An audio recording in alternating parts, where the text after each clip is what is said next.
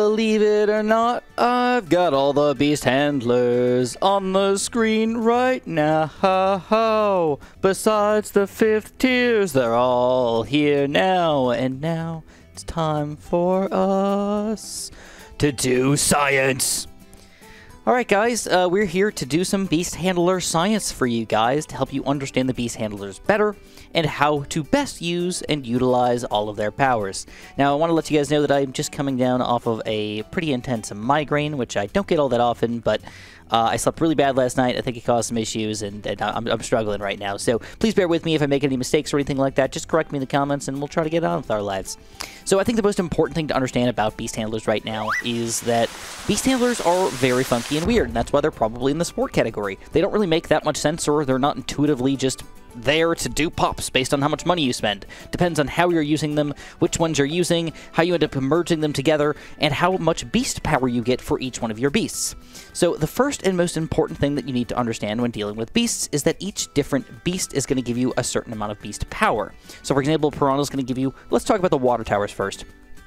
But the tier 1s are going to give you 1 beast power, the tier 2s are going to give you 3 total, the tier 3s are going to give you 8 total, the tier 4s are going to give you 16 total, and then the tier 5s will end up giving you 84 total. But it does take a full-on 4th tier beast handlers to make that happen, but there are technically other options available to us. That being said, what we want to talk about today is how effective is this beast power and does it make sense? So I think the easiest thing and most important way to understand this is that it's kind of similar to banana farms. For example, when you have a banana farm, it makes, for example, $80 in 1 round, and then let's say it costs $800, it would take 10 rounds to pay for itself, right? That kind of makes sense. We can like make this a number, and then we can kind of compare that number with other things. Well, I've decided to try to turn beast handlers' beast power into a number that everybody can understand, and that's where we're at right now. So I've decided to make you guys this wonderful little beast chart. And I want to explain this beast chart, and I know that this is not math class or whatnot, but this will really honestly help you understand the beast handlers so much better. So just pay attention for a few minutes, and I think you'll get this down very, very easily. So the issue is that each different beast gives you a different amount of beast power, and that beast power is going to cost you a certain amount of money. Kind of like the banana farm upgrades are kind of different money depending on which tiers you're going for. So each tier is going to take a certain amount of money to get a beast power. And what you're noticing is that for tier 1s, and okay, let's explain this really quickly. So this is the cost per beast point. And what that means is that we want to separate 3 different lines because they are 3 different upgrade paths, and they're all going to cost different amounts. So for the bottom path is the blue line, the top path is the red line, and the middle path is the yellow line.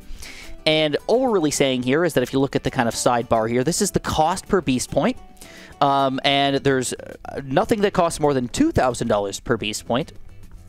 There are things as low as $500 per beast point. You can notice a very easy, very reasonably recognizable trend here, that as the tiers go up, it costs more to get each beast point.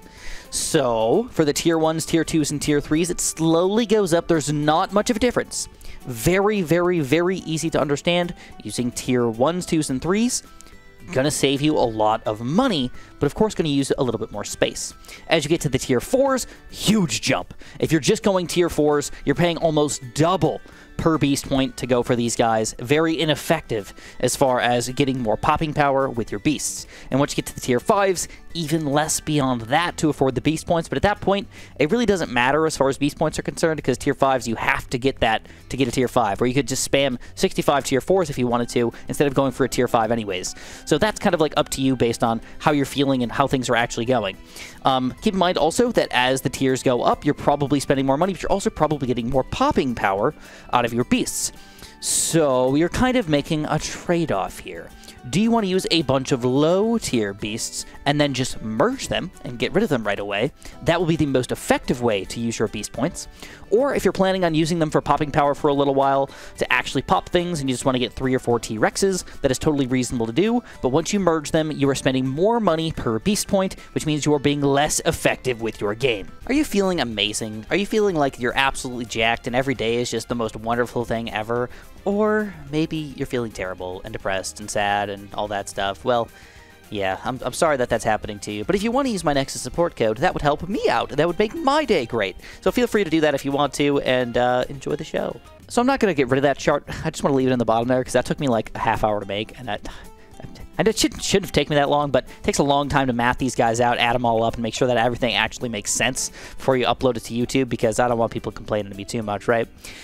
So anyways, what this is basically saying is that if you wanted to get a nice tier 5, obviously you need the 4 different beasts up to tier 4 to make that happen. But if you were just going to chill with just a T-Rex and not go up to a tier 5, there's ways to make this guy a 64 out of 64 T-Rex more effectively. So I know I'm really beating you guys upside the side of your head right now with a big fat hammer just to say, like, hey, remember this crap. Understand this crap. But I want to make sure people understand this because this is early on in the game.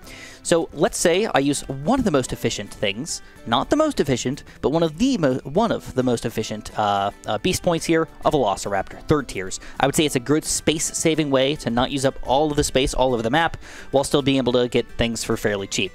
If I decided to get 6 of these guys, 6 times 8 is 48, and I need another 48 to max out my T-Rex here, so this would be a very efficient way to merge my T-Rex and make him the most powerful T-Rex he can be without ending up wasting a bunch of money. So this would be a great way to do it. If I wanted to, I could also go for, I think it's, what is it? How many is a 2nd tier here? Oh, I already built 3rd tiers.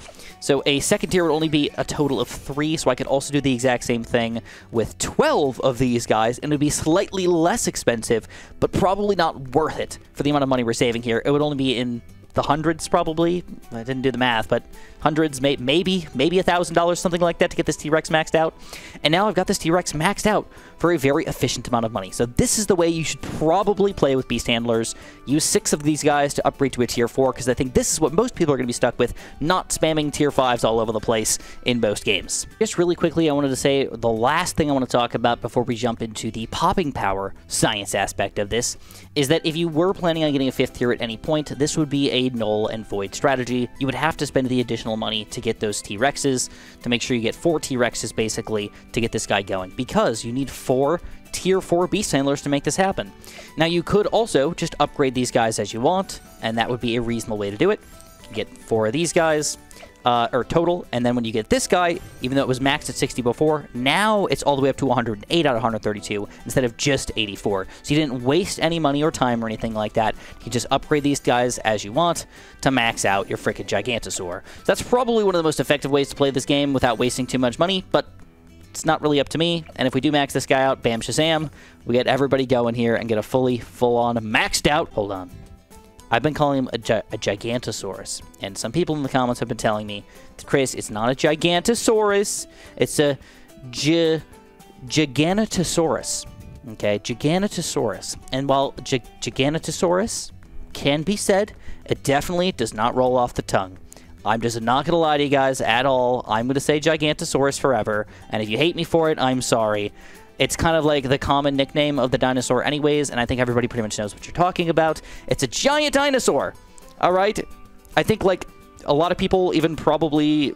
it's just... I don't want to get down too deep on the name of this frickin' dinosaur, but it comes from Giga, right? Giga means big, and you could say a Giganotosaurus, but then somehow it turned into Giga, and that sounds even stupider. So I'm going to stay with Gigantosaurus, just because I think it sounds way more fluid than saying Giganotosaurus or Giganotosaurus. Next up, we're going to do some experiments in sandbox mode. This is not perfect, by the way. This doesn't help us understand abilities or whether or not overclocking works or alchemy or villages or anything like that. All it does is try to give us a base understanding of how beast power is going to affect these guys and whether or not it seems to be worth it to upgrade these guys based on their beast power.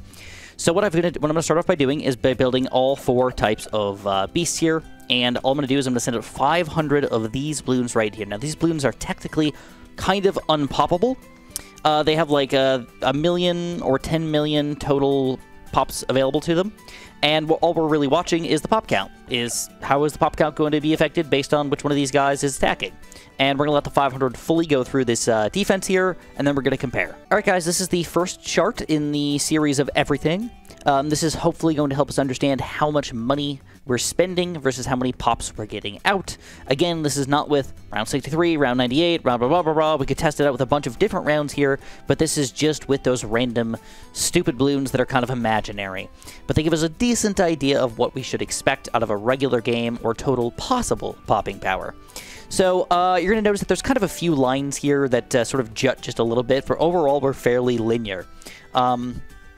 Which means basically it doesn't matter too much which beast you're going for, but it seems like one of the bigger jumps, if you see the highest rise over run, basically, is between roughly like 1,000 and 3,000, which means that big jump for Tier 3 is probably our best bet. And then as we go from Tier 3 to Tier 4, we start to level out a little bit, but then I want to show you one other chart here. This is the other chart, which does include the Tier 5 as well. And then when we overlay this, you're going to notice something really crazy. Obviously, the entire straight line here from the very, very bottom of the screen all the way to the top here in the top right is actually just one straight line of the Gigantosaurus money. Everything else in this tiny little baby bar at the very bottom is the other 4 tiers, which shows you how linear that actually is. It's just basically a straight line when we look at it from this distance, and then another big straight line kind of jutting up towards the top here. So what does this mean? It means Gigantosaur steeply way more popping power capabilities than the other tier 4, 3, 2s, and 1s. Next up, we must run an experiment with the top beast power of every single version. So a top version of Allosaurus, a top version of Velociraptor, and a top version of T-Rex. And we're going to see how these guys are going to end up doing against these Bloons. Alright, after all of that, this chart probably took me at least 30 minutes or so to build. I was trying to figure out which variables I wanted to include and all that stuff, and actually make a chart that makes sense and looks okay enough for me to show it to you guys. Plus, having to figure out all these numbers and do a lot of math is, of course, not very fun. But we've got it done for you guys. So let's explain this chart. Now, this chart is all about pops, not about any sort of really crazy intricacies of efficiency or anything like that. I tried to be reasonably efficient with how I did things, but it was definitely not perfect. Also, one of the things that I do want to point out is that once you get to Tier 4, you're going to notice a slight dip, and that's because usually when you're building a Tier 4, you have to get prepped for a Tier 5, so you could change this if you ended up going for a bunch of random 3rd tier merges instead of going for 4 Tier 4 merges together. So that's probably why you're seeing that dip there. But let's get started here. So this chart is basically, look at the blue line first, because this is the base line of what we're talking about. On the left axis here, you're going to see our efficiency rating. All that means is that the higher it is, the better it is. Different than a banana farm, because we spent less money to get more pops. All right, that's basically how I figured out this number. So you notice at Tier 1, very, very low, crappy Microraptor. Kind of sucks balls, right? Once you get to Tier 2, now you're going to see there's a new line up in here, the maxed out line. So at Tier 1, you can't max out a Microraptor. It just is a Microraptor. It's always going to suck balls, right? So once you get to an Allosaurus, you can get a level 3 Allosaurus or a level 6 Allosaurus. You can go 4, 5, and 6 if you keep going Microraptors, but I was like, screw that. Nobody's doing that. Don't need to make a line for it. So Tier 2, you can clearly see that a maxed out Allosaurus is more efficient. Okay, not just that it pops more Bloons, it's more efficient at popping the Bloons, quite significantly, actually. I mean, it's probably about, I don't know, I wish I put more lines in here, but it's probably about a 2 efficiency for the Tier 2, and about a 3.5, maybe even almost to a 4 here, once you get up to this maxed out Allosaurus. Moving up to Tier 3. Base kind of sucks. Not really that great here for Velociraptors. It's got an efficiency of about 3, which is not bad. It's definitely getting better. But as you max him out up to a level 24, then you can start to see the real change here. We're getting efficiency of a full-on 5. And again, higher is better. You're going to see a new line coming in here, the yellow line. Now, I figured most people aren't going to be building an Allosaurus at a 4 or a 5 out of 6. Who cares? Nobody's going to be doing that. So once we get to Tier 3, now we can go up to 24 beast power. And this is where people might start to kind of compromise a little bit. Instead of maxing out somebody, they might build a 24 or a 16, or excuse me, an 8, a 12, a 16, 20 maybe, instead of a 20 full-on 4. So that's the yellow line now.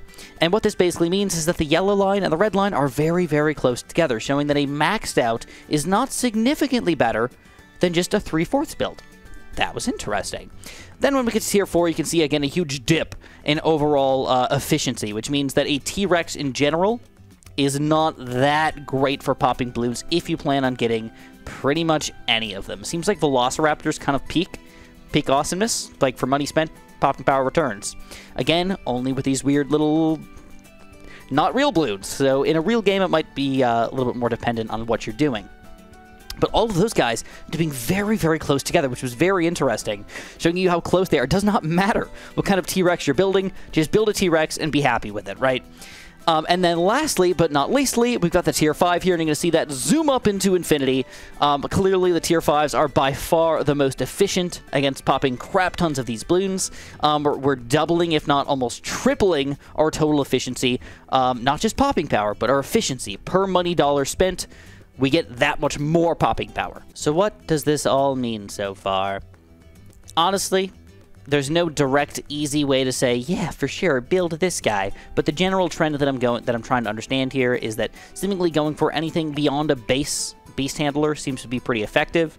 So going for, you know, a level 18 or a level 20 or a level 24 Velociraptor seems to be a very efficient tower to go for. Going for the tier 4s, though, seems to give you a pretty big dip because they're forcing you to go for that. Now, I also should be testing out what does 4 T-Rexes do compared to just 1 maxed out T-Rex. And that's the last one we want to test today. Alright, so this is the last chart of the day, and there's not much new content here. All it's showing is a new green dot on the screen. So you're going to see the the tier 4 section. There's now a red line, a yellow line, a blue line, and a green dot. If you look very, very closely, I don't know if I can zoom in on this puppy, but oh yeah, we can zoom in. Do it live, baby. So this green dot right here is our 4 T-Rexes compared to, obviously, the 1 maxed out T-Rex, the 1 3/4 T-Rex, and also the base T-Rex. So what does that mean? It means it doesn't freaking matter. Whatever T-Rex you're building, bro, you're going to be happy with the popping power, but it doesn't seem to matter too much. I could also test this out with 2 T-Rexes if I wanted, and see how that would compare, but I would assume it would be very, very similar because it's always based on efficiency. It doesn't matter if we build 2 T-Rexes or 14 T-Rexes, it's the exact same thing. As long as we put it in the same spot, the same situations. So after all of that, we must just talk about our conclusion. All in all, what does this mean for you guys? I tried to science this up for you, and I'm sadly out of time to keep on sciencing. Maybe I'll go back and do it with the other water and bird paths if you guys are interested. But for right now, this is a very good base understanding of how the Beast Handler works. And I think that if we do the exact same thing with those guys, it might be a smidge different, but overall it could be very, very similar results. So this is the first chart that definitely you need to keep in mind here, the cost per beast point. Make sure you're using the most effective or efficient beast points you can. So tier 1, the most efficient, tier 2, second most efficient, and tier 3, third most efficient. And then once you get to tier 4s and tier 5s, they are wildly off the bazoo here. It just gets crazy, and you probably should not be using those guys to boost people up. But if you are being efficient with your beast points and you're building mostly just tier 3s and, you know, enter space too, you should probably just using tier 3s for the most part to power up any of your guys if you can. And then that leads us to this chart one more time. And all this is really saying is that they are very similar popping power to get a base, a maxed out, a 3/4 powered up, or just leaving a bunch of bases kind of sitting all over the place.